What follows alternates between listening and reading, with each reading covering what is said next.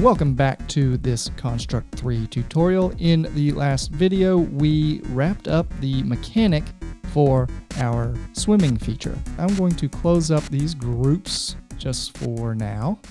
And over on our layout tab, I'm going to rename the layer that we have. Going to call it player.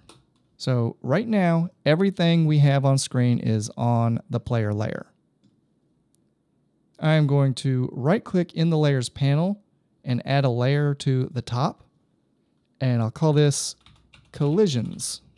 And if I click on the ground object in our project panel, it'll bring up the properties, and over here by layer, we can drop that down and pick collisions. Now, every instance is on the collisions layer, and we can turn that on and off if we need to.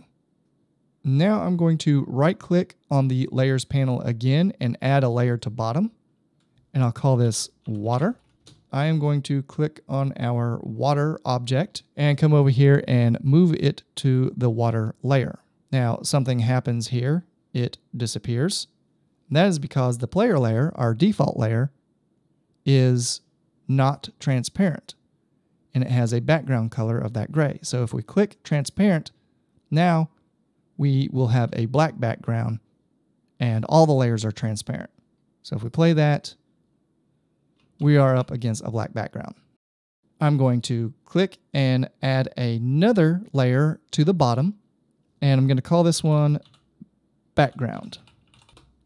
So with the background layer selected, I'm going to double click on the layout, scroll down to tiled background, insert that, and then I'm going to resize this to 32 by 32. And then I'm going to go into our grid, configure grid,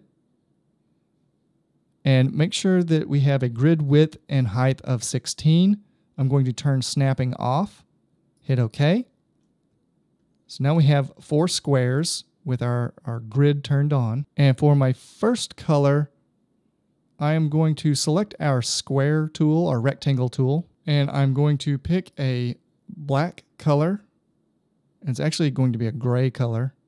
I'm going to drop the hue and saturation down to 0 and leave the luminance to, I'm going to go 10. And then with the square selected, I'm going to draw out a square just like that, and another one just like that.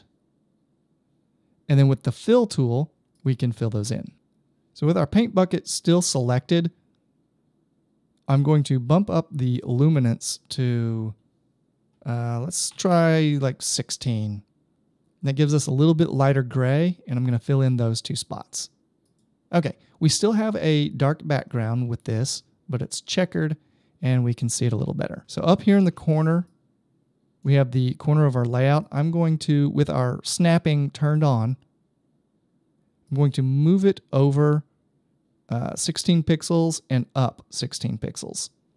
And then I'm going to drag it to the bottom right and do the same thing. I want to be 16 pixels and 16 pixels so that we cover the layout and nothing is left blank. And we can play that. And now we have a little background. Just gives us a little visual representation. Definitely not required for the project. All right, let's go ahead and lock that background layer. Now we can't move it. And now we're going to create our splash effect. Click on the water layer, come over here to the layout and double click in that. And let's scroll down and get a new particle. Now I'm going to just place this kind of wherever, and I'm going to go into resize, and I'm going to do 3 by 3. Very tiny. Okay, I want that blue color from our water, and I don't have it saved in my swatches over here, so I'm just going to fill this with a color for right now so that we can see it. And then I'm going to go into our water object and get our eyedropper tool and sample that color. Now we can exit out of this and go back in to our particle, and now we have that color selected. Grab our paint bucket tool and fill that in. Okay, with that still selected, I'm going to rename this splash. So with our splash still selected, we can come over here to our properties panel, scroll down a little to where it says properties, and let's change a few things. So right now it's a continuous spray, and I want this to just be a one shot. And I'll preview, and it's going out to the side, so I'm going to change the angle to 270 so it's going straight up. This is just for testing purposes. We will change the angle in the code. Let's change the size to 12. Now preview that, bump that rate up quite a bit. I'm going to go 120, and I'm going to flatten out this spray cone as well. Let's go 160 on the spray cone. Okay, getting a little better. For the speed, I'm going to drop that down to 80. All right. Lighten up on this acceleration. It's at negative 150. I'm going to go negative 50.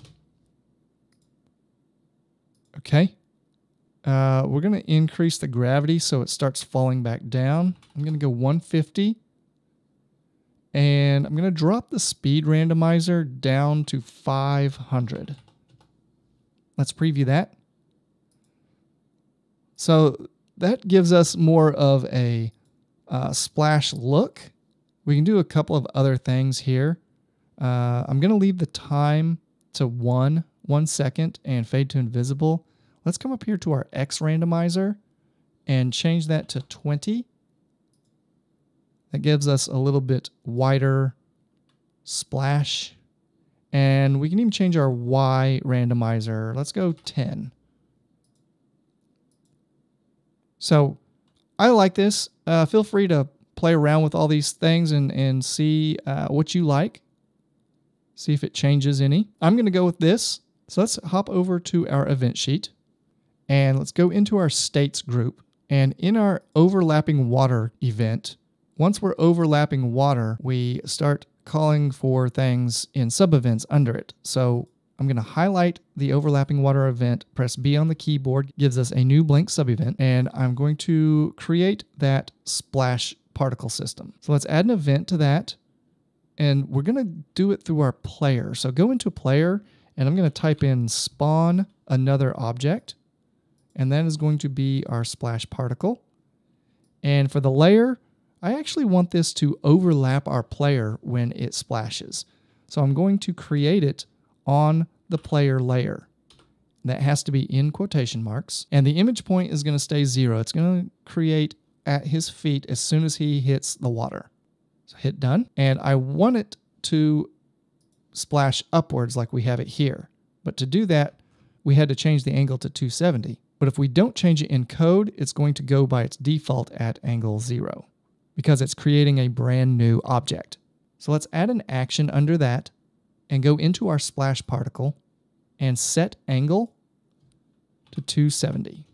So when this creates the splash object on the player layer, anything that the game adds into a layer goes on top of whatever was created last. So our player is already on that layer. When we create the splash object, it will overlap our player. Now we do have one other issue, and I'm going to test this out to show you what it is. See if you can figure out what we're missing from this code. I'm going to show you. And that we'll have to destroy that too. But when we jump into the water, if you notice, we have a lot of splashing particle objects being created.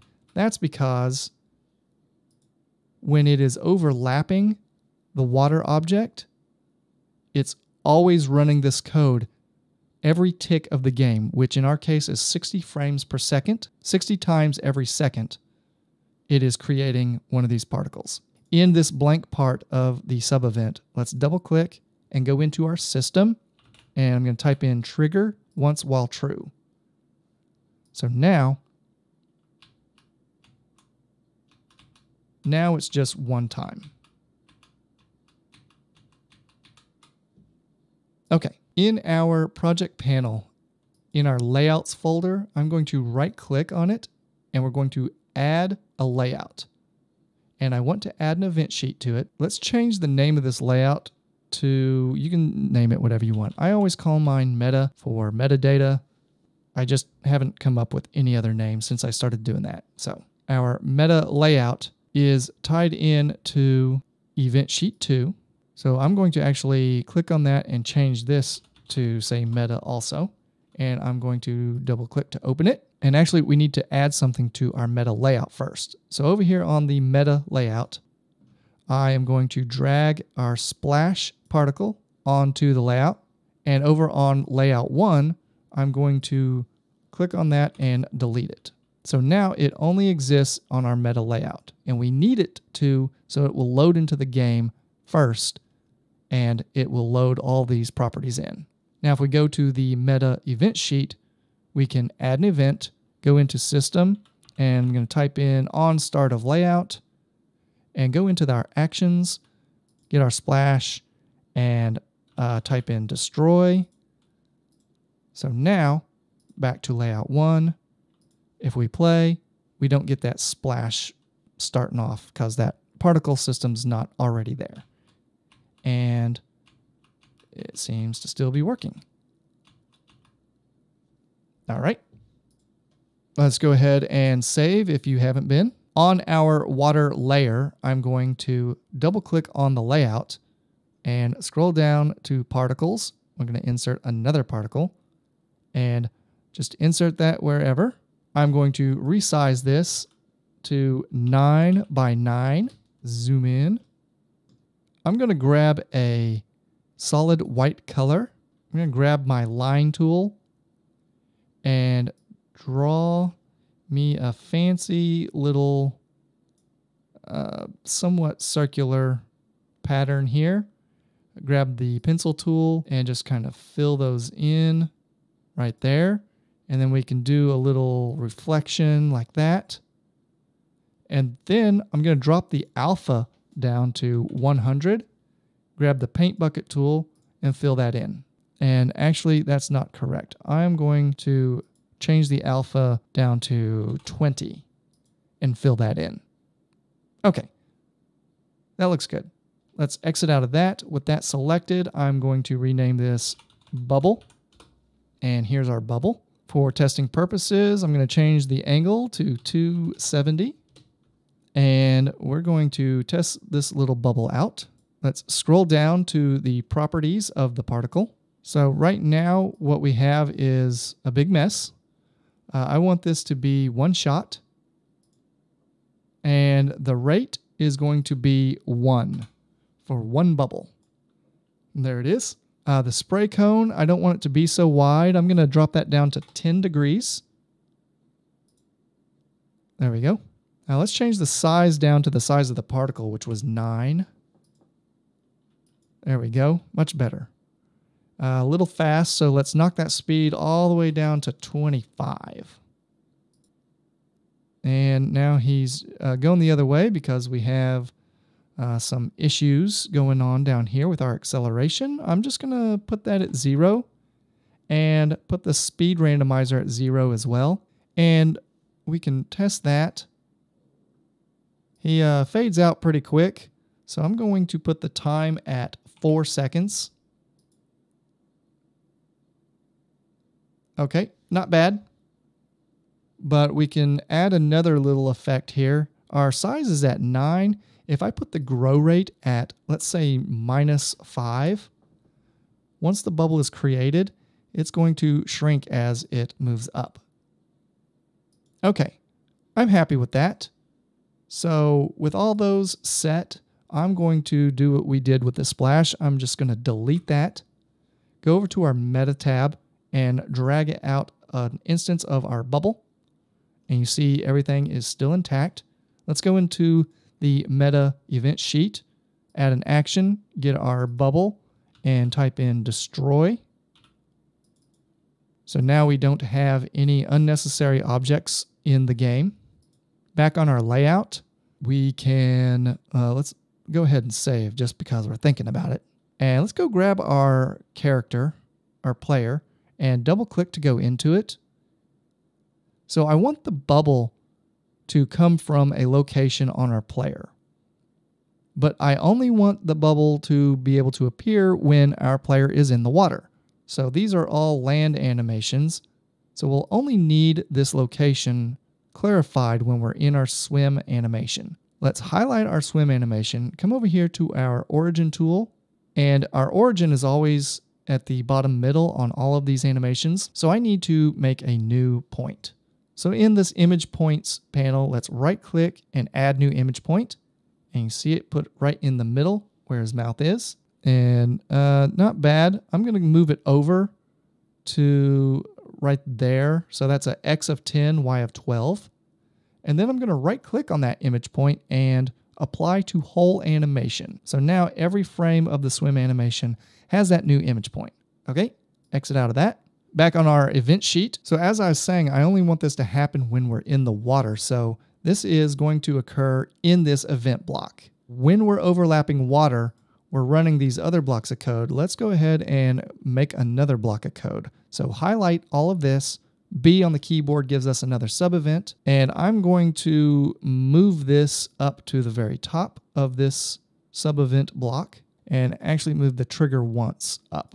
So our W check is on the bottom, our splash check is in the middle, and on top, we are going to create our bubble every so often. So if we double click to go into this sub-event and go into system, and I want every X seconds, we can set this to whatever we want. I'm going to go every 1.5 seconds, add an action to that, and go into our player, just like we did the splash. Let's go into the player and type in spawn another object. That will be our bubble. That layer, that will be on the, let's go with the player layer in between quotation marks. And our image point is going to be the one we just created. So image point 0 is the origin point, starts at 0, and then image point 1 was the image point we just added. So let's add another action to that, get our bubble, and set the angle to 270 because we want it to go straight up. Okay, let's play that. We get in the water, there's us a bubble, there's us another bubble, another one, and here's our problem. Our bubble gets out of the water and continues being a bubble going into the air. We are going to have to create a way to hide the bubble when it's outside of the water. And what we're going to do is create a mask and give it a blend mode that is only going to affect the bubble. And to do that, the bubble is going to have to be on its own layer. Otherwise, the mask that we create is going to affect whatever else is on that layer. So let's come over here to our layers panel, right click, let's add a layer and call it bubble. And I'm going to drag bubble underneath collisions, but above player. And if we go back into our event sheet, let's change this spawn bubble on layer to the bubble layer. Okay. So back on our layout, with our bubble layer selected, let's double click on the layout and add a sprite. Insert that. I'm going to resize this to, I'm just going to do 16 by 16. Put our origin in the bottom left and grab our paint bucket tool, and I'm going to get a solid black color and fill it in. My alpha is what we had it at last time, so I'm going to bump that back up to full, and we have us a black square. Okay. With that selected, I'm going to rename it mask, and I'm going to move it down here, and I'm going to make sure that it covers right where the water ends, and I'm going to raise it up enough to where the bubble doesn't go beyond the mask. The particle will be done or destroyed by the time it gets to this height. So just to test this out, I'm going to drag an instance of bubble out onto the layout, and it's on our bubble layer, and I'll put it in the water. Actually, I'll put it right where the mask is. Actually, I'm going to put it in the water. There we go. And I'm going to click on our mask and right click, Z order, send to top of layer, because I want it to be over our bubble. So with our mask selected, over here in its properties, scroll down to blend mode under effects, and we want to go destination out. Now, Nothing has happened because our layer is not recognizing that blend. So if we click on our bubble layer, we get the bubble layer properties. And about halfway down, we have, under appearance, we have force on texture. Click that box, make sure it's checked, and as soon as I did that, our mask object disappeared. But now, when our bubble goes above that, it also disappears. So anything underneath this mask on this bubble layer will not appear there. I'm going to delete our bubble, and then I'm going to lock this layer because I don't want to accidentally move it because I can't see it now. Okay, let's go test that. And, well, we do have an issue. That is because when the bubble is being created, it's being created on the bubble layer, but it's a new object, so it's going at the top of the layer. So it's on top of the mask. So in our event sheet, when we spawn the bubble, change the angle, now we need to move its Z order. So let's add an action, go to bubble, all the way down at the bottom, move to bottom. Let's try that. And there we go. It now no longer goes out of the water. All right, let's save that. We have covered quite a bit. We have one more effect to do, and that is the waves of the water. We will get to that in the next video and wrap this project up. I'll see you in the next one.